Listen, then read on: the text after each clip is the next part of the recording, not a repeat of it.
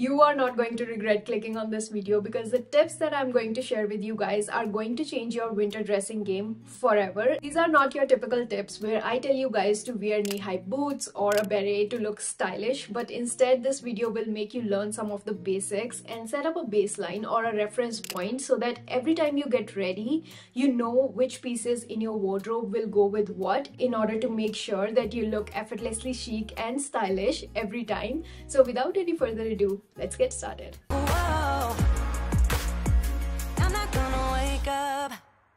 The first tip is to keep things simple, and this might sound easy or pretty straightforward, but it's easier said than done, and that's why I have broken this down into 3 components. The first one is to use magic number 3. Now, if you're someone who's always confused on what to wear during winter season that will keep you stylish and keep you warm at the same time, then this tip is for you. Always go for 3 layers. And by 3 layers, I mean the first layer will be your thermals that will keep you warm and something that is skin tight. So that is your first layer, and I am not counting your undergarments into this first layer. And the second layer is your main component of the outfit that will actually make you look stylish, and this can be your cardigans, your turtlenecks, or your sweaters. And the third layer, it all depends on your definition of winters. So if you live in a comparatively hotter climate, then you might not even need a third layer, which is totally fine. But here in Canada, at this time of the year, you definitely need a third layer, which is your outerwear, like your puffer jackets, your coats, or your parkas. So these are the 3 layers that I think you really need to focus on. And if you invest in some high quality pieces, then you don't need to add a 4th layer, and that way you can avoid looking like a snowman or your whole outfit looking very crowded or chunky. The second component of keeping things simple is to always go for a neutral color palette, and I cannot stress this point enough, because when you go for some unconventional colors like orange, pink, neon, yellow, it's so difficult to find already existing pieces in your wardrobe that will go with these colors, and then you end up with the feeling of having nothing to wear, and you need to avoid that. That makes you feel like you need to go shopping again and spend your money on more expensive items, which is again not good for the environment and also not good for your pocket. So my tip is to start building your capsule wardrobe with some neutral colors, and you can start with black, brown, beige, or any shade of gray, because these are the colors that will form the basics of your wardrobe, and then you can start adding colors on top of these once you are expert in pairing up these pieces first. Now let's move on to our third and the last component of tip number 1, which is also an extension of our neutral color palette, and this one is to use simple prints. Always go for simple prints. Please don't use some over-the-top loud prints, unless of course you are a fashion genius who has hundreds of pieces in their wardrobe and who knows how to pair different patterns together.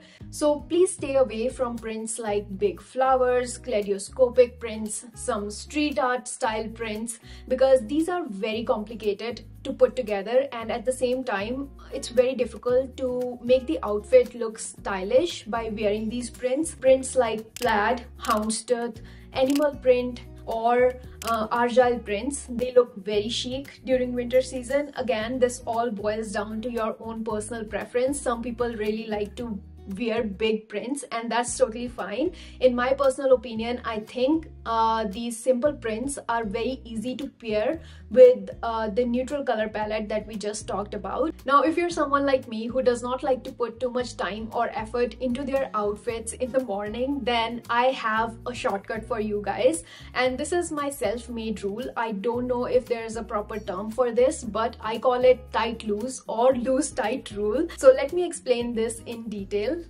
Tight loose is if you are wearing something skinny or skin tight on top. Let's say you are wearing a bodysuit as your top, then on the bottoms you can wear some tailored loose pants or wide leg pants in order to make them both work, so they will both go with one another. If you are wearing something loose or oversized for your top, let's say you are wearing an oversized turtleneck or an oversized sweater, then you can go for something tight or skinny as your bottoms. You can go for some leggings or skinny jeans as your bottoms, and this will make sure that every time you pair these two things up, you will always end up looking stylish. no matter what. This works all the time. My next tip is going to be very short and simple, which is to go for a French tuck. Now let's say you have followed the rule of loose tight, you're wearing something oversized on the top and then you have something skin tight at the bottom, let's say your leggings. So you always make sure that you tuck your sweaters in the front, just like a French tuck, so that your body can be divided into very flattering ratios of 2/3 and 1/3. That will make sure that you look slimmer and taller and also more attractive at the same time. Now that we all know what to buy and how to pair them, let's talk about elevating these pieces by adding some accessories and taking it up a notch. So when I talk about accessories, the first thing that comes to my mind is minimalistic jewelry, and if you have seen my previous videos, you know my outfits are incomplete without these minimalistic pieces, and I've been getting so many requests from you guys to show you my jewelry collection, and trust me, that video is a work in progress and I will publish it soon. In today's video, I wanted to talk about this jewelry brand called Hey Happiness. So they sent me these two beautiful pieces. The first one is a charm necklace and the second one is a pendant necklace. They are both separate, but I layered them up and they look absolutely stunning. I'm wearing them all the time. I think it's really important to have some quality pieces that will not oxidize or tarnish over time, and after testing these two pieces for over a month now, I'm confident about their quality and can say without a doubt that these will be ideal to add to your collection and not worry about getting them wet or exposed to the climate. And also for my girls with sensitive skin out there, just letting you know that their pieces are hypoallergenic and nickel free, and you can always mix and match and bring your creativity to play when it comes to layering. Their website has so many ideas on how you can layer these pieces and make them look chic. And to add some more happiness to all this, the brand is big supporter of sustainability. One tree is planted every time you buy their product. So I will leave all the links in the description box down below if you want to check it out. So I think once you start adding these pieces here and there in your look, it makes a big difference overall, and you don't need to buy a ton of necklaces, earrings or rings. All you need is a few minimalistic pieces like these. So I would suggest that you start with 2 pieces of necklace, 2 pair of earrings and 2 or 3 rings, and go for some very minimalistic designs that you know will suit all your pieces in the closet. And one thing that I think you need to keep in mind is whether you are going for a gold jewelry or a silver jewelry. And based on my complexion, my contrast, my hair color, my eye color, I think gold really suits my skin. So this is something that you should think about and research a little whether you want to invest in some gold pieces or silver pieces. So with that, let's move on to our next step. When I think about winter outfits, one thing that automatically comes to my mind is boots. Now, I'm not suggesting that you go spend your money and buy expensive knee-high boots. All I'm saying is that please make sure the length of your boots complements the outfit that you're wearing. Now, if you look it up online, there are so many types of boots. We have cowboy boots, we have hiking boots, Chelsea boots, ankle boots, knee-high boots, Chuka boots, Wellington boots, and these are the names that I don't even know of. So it can be very confusing when you go out shopping, and these boots are not cheap. They are expensive, and this is like a one-time investment so that you can use the same pair every year. Just make sure that you invest your money in something that you know will go with a number of your outfits. So my suggestion would be to buy Chelsea boots first, and I will leave a picture on the side here for you guys on what they look like.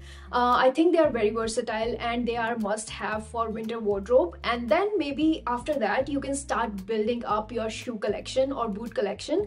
Next year you might want to buy knee-high boots to add some variety, but please don't overwhelm yourself with the amount of information that is out there on the internet, and don't let the trends fool you. But if you already have Chelsea boots in your wardrobe and you want to buy another pair this year, I would suggest that you go for something pointed toe, because that will make sure that you look taller and they are flattering overall. Now let's move on to our final and the last step. Let's say you have all these neutral colors, basic outfits, you are satisfied with your wardrobe, but you want to expand the number of options when it comes to outfit during winter season, then I'd suggest just grab your summer skirt, pair it up with fleece leggings that gives an illusion of sheer tight. And I've also shown this in one of my previous videos. I will leave the link somewhere up here or down in the description box, you can check it out. But I think they both look very stylish, and if you wear a turtleneck or an oversized chunky sweater on the top, it looks very nice. And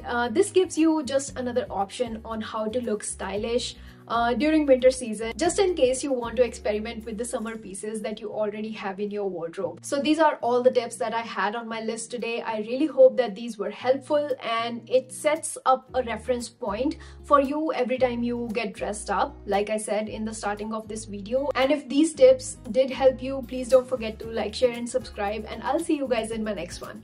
Bye!